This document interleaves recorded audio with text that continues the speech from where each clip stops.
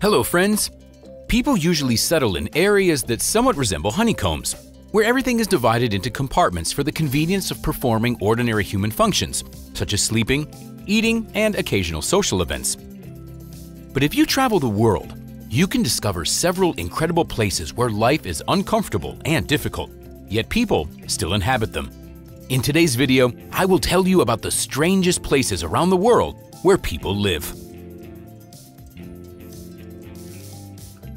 The abundance of plastic waste in bodies of water is one of humanity's environmental problems. An interesting solution was proposed by Richard Sowa, who built a small island on plastic bottles.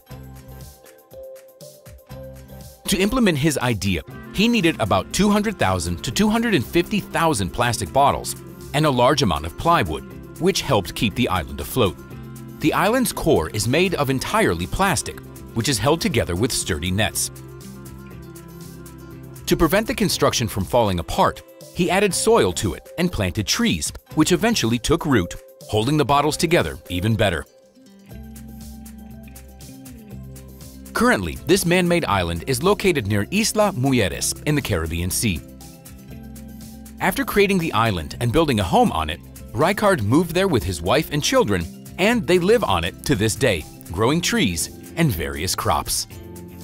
In the second half of the 1930s, Italian engineer and designer Angelo Invernizzi decided to build an unusual country house for his family in the suburbs of Verona. It was a rotating house. Initially, the house was supposed to rotate only 180 degrees, but during the design process, the angle was increased to a full 360 degrees, implementing the principle of a sunflower that follows the sun. Construction took place from 1929 to 1935. The engineer designed it to rotate at a speed of 4 millimeters per second, allowing the building to complete a full turn in 9 hours and 20 minutes. Moreover, it could rotate both clockwise and counterclockwise. The house was powered by two 3-horsepower engines. Unfortunately, after the engineer's death, the building stopped rotating due to problems with its maintenance. Currently, the villa is immobile and fixed in its most appealing position, looking symmetrical from the main entrance. There is an unusual town called Centenil de las Bodegas, located in Andalusia, southern Spain. It can be truly frightening for those who visit it for the first time. This town is nestled in the cliffs, which literally form the sky on some streets. It seems like they could fall apart at any moment. However, they have remained in place for 8 centuries. All the buildings there are painted white, and it seems as if some architect created this ensemble in a single moment. As you've probably figured out, the town isn't only famous for its color. Many houses are literally built into the cliff slopes, where they find shelter from extreme heat under the natural overhanging rocks. The cliffs serve as both roofs and shelters from rain, which can be rather heavy, although infrequent. They also provide shade and coolness inside the houses. Even some parts of the streets are covered with roofs of rock, like galleries. It's an unusual use of the landscape, but undoubtedly clever and wise. Hangshan Hanging Temple. This is one of China's most popular attractions. It is located near Datong in Shaanxi province. This man-made structure is nearly 1,500 years old and stands 75 meters above the ground, about the height of a high-rise building. It's a place of pilgrimage where many visitors gather daily, and it's no wonder, as this is truly a unique spot in China.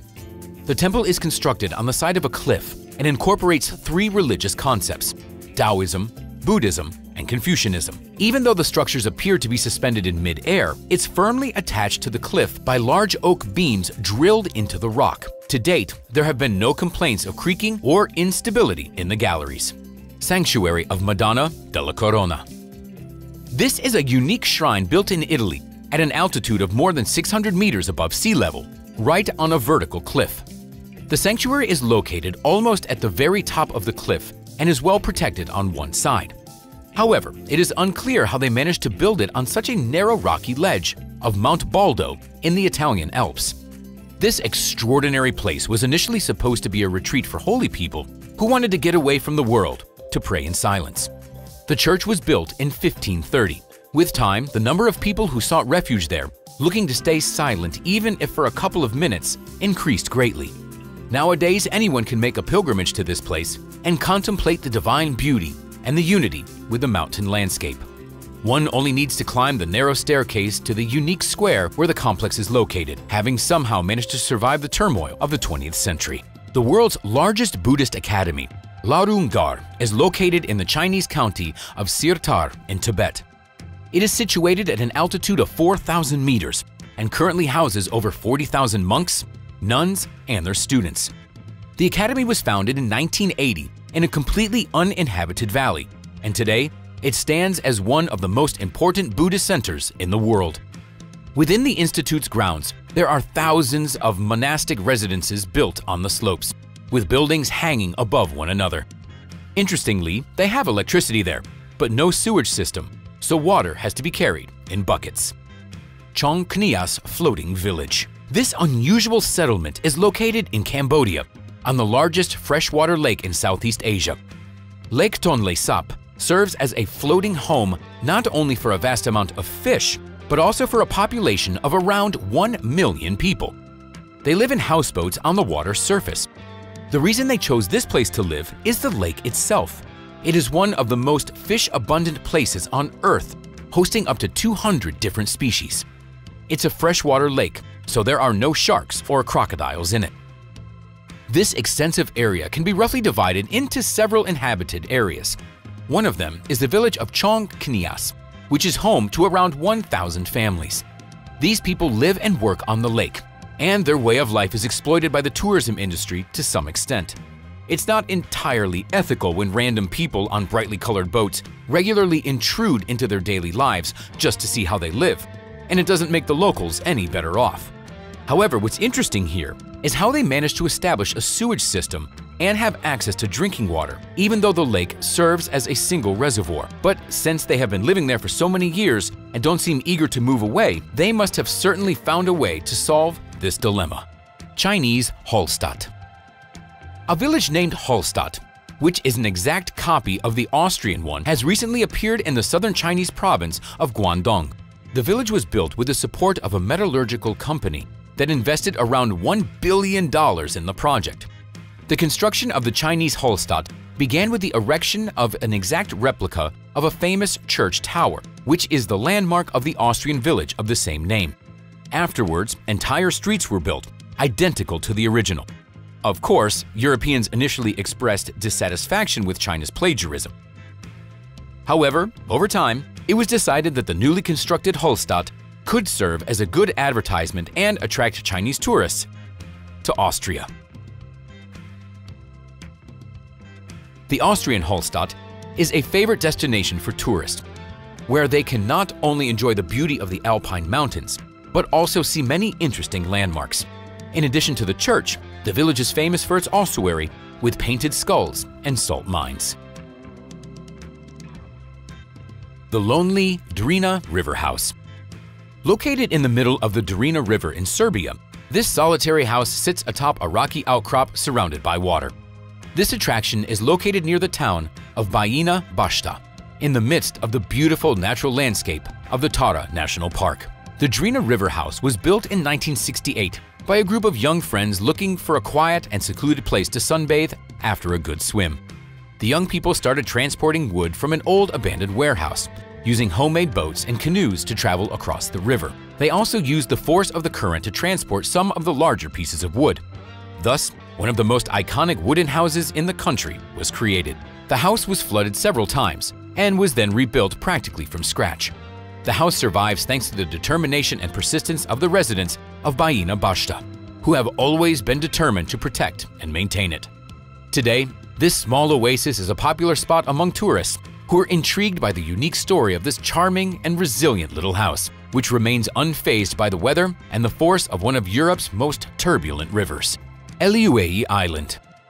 This is the third largest island in the Icelandic archipelago, and it looks like an iron, standing alone in the ocean, completely uninhabited and covered in greenery. Who would think to build a house there? This is perhaps the most remote house on our list. It sounds like a plot from a detective novel, doesn't it? It's no wonder that this place is shrouded in rumors and stories. In reality, however, it's much more prosaic. The island was once considered an excellent location for people who were obsessed with bird hunting. It's home to an abundance of puffins, which attract people who enjoy shooting them. It might sound terrible, but the mystery of the house's existence is rather bland. It's not a secret residence of some millionaire or a hermit's hideaway. It's simply a hunting lodge built in 1953 for anyone who wanted to spend time in nature without having to deal with other people. Today, only members of the official hunting society are allowed to use this house, instead of just anyone off the street who fancies shooting at these birds.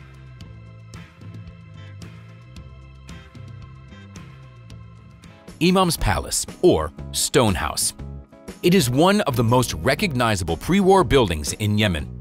The palace was built in 1930 as a summer residence for the ruler of the Kingdom of Yemen. The architecture of the palace closely resembles the gingerbread houses of the Yemeni capital, Sana'a, with multi-storied structures made of fired clay bricks adorned with white gypsum ornaments around the windows. Before the construction of the Imam's summer residence, another palace existed on the site, but it was destroyed by the Turks. The lower rooms of the palace were carved into the rock, and ancient burials were said to have been discovered there. There is no information as to what existed at this location before the old palace. The building has 7 floors and 35 rooms. Steep steps make climbing to the top rather challenging, while the high altitude above sea level only adds to the challenge. The palace contains very few exhibits, but the view from the top is breathtaking. Ponte Vecchio in Florence can be considered one of the main attractions of the Tuscan capital. Its uniqueness lies in the fact that it has never changed its appearance since its construction in 1345. The total length of the bridge is 95 meters, and its width is 32 meters. The bridge is closed to vehicular traffic and is entirely pedestrian. Originally, the bridge had butcher and tanner shops. In 1595, an edict was issued to improve the prestige and cleanliness of the bridge, prohibiting butchers from having access to it. After that, only jewelers were allowed on the bridge. Today, numerous jewelry shops are situated on the old Florentine bridge, hence its other well-known name, the Golden Bridge. Meteora consists of massive rocks with monasteries perched on the summits, serving as one of Greece's main religious sanctuaries. These inaccessible rocks, cut off from the world, became the refuge of hermits as early as the 11th century. The first monastic communities were established in the 14th century, and 6 of them still exist today. Previously, tourists could only ascend there with the help of monks and a complex system of ropes, baskets, carts, and brute force. Today, there is a well-paved road leading to the monasteries, showcasing unique frescoes, libraries housing rare medieval manuscripts, icons, and priceless relics. Mount Fanjingshan is an isolated stone pillar with its summit perpetually shrouded in clouds.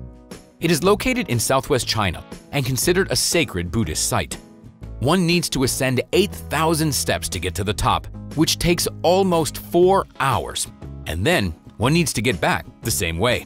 It is also known as the Red Cloud's Golden Peak, and it is astonishing in its beauty of its natural surroundings. There are 2 temples on the mountain's summit. They are separated by a narrow ravine, which is spanned by a large stone bridge.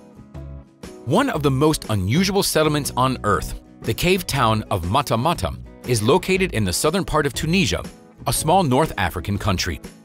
Mata Mata has around 700 man-made craters, making it the most famous cave town on the planet. Legend has it that people began these underground homes as a means of escaping from invaders and the scorching sun. They were created by hollowing out circular pits in the earth and lining them with stones, connecting the rooms with tunnels.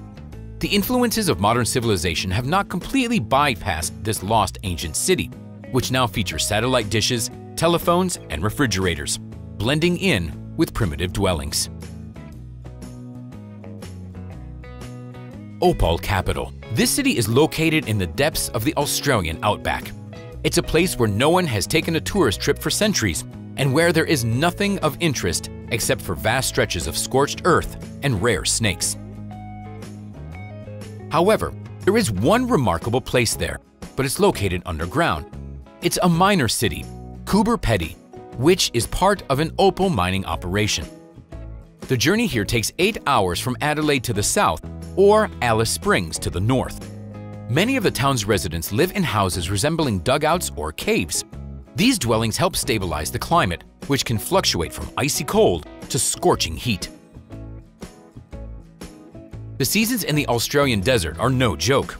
One has to agree that these houses look very unconventional. However, they are not uncomfortable. They are quite modern and well equipped. There's a lot of life in the town, so why wouldn't someone choose to live there? If the town's residents have found a way to deal with the inconveniences of such life, they are clearly very resourceful, skillful, and full of determination, since they continue living in one of the harshest places in all of Australia.